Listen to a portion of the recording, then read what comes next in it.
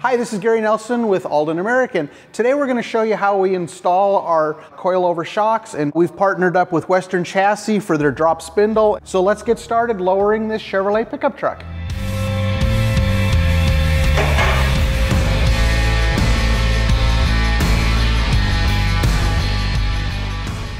We're now going to install our Aldan coilover kit on the front.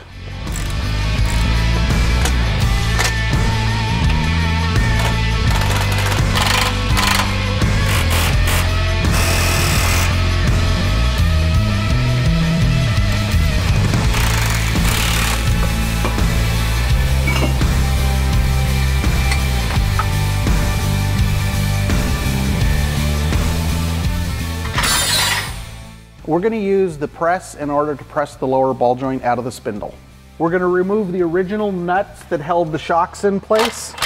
We are going to apply copper-based anti-seize on our threads. On our one-piece retainer with our Allen set screw, what we want to do is tighten it down so you can get just a little bit of drag. And then after you set your ride height, what you will do is give it 1/4 turn, and that's all you need to do to lock the retainer. Now that we've set the drag on our one-piece retainer, we're now going to grease our thrust bearings. Now we're going to drop our thrust bearings on. We're now going to install the spring onto the shock and install it .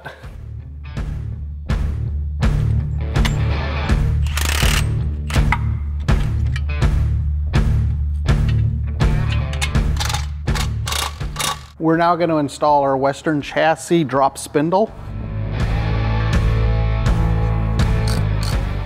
Before tightening the upper ball joint, we need to put our wheel bearing in.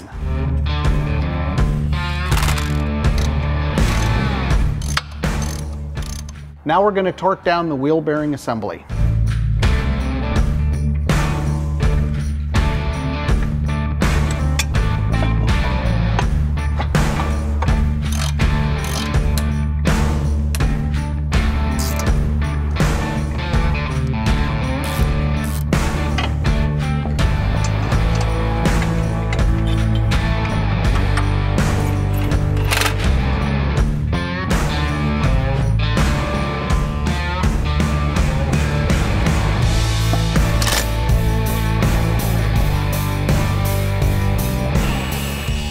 Now that we've completed the job, it's time to put the truck on the ground, torque the wheels, and take it in for an alignment.